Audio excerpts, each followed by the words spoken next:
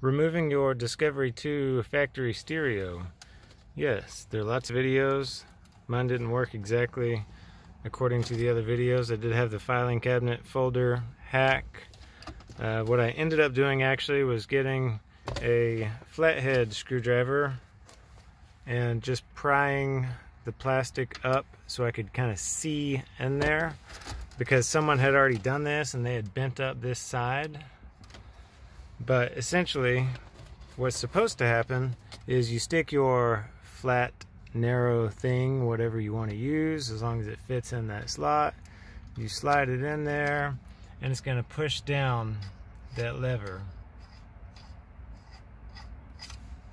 Okay, this is the thing, that's the part that catches.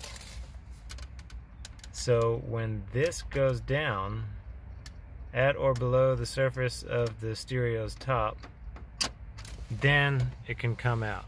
And like I said, I just wedged a screwdriver in here to see what was going on, and from there I used a pick to push down the left side because it was all mangled up, and the right side, the little filing cabinet folder, worked on that side, and then it just came out.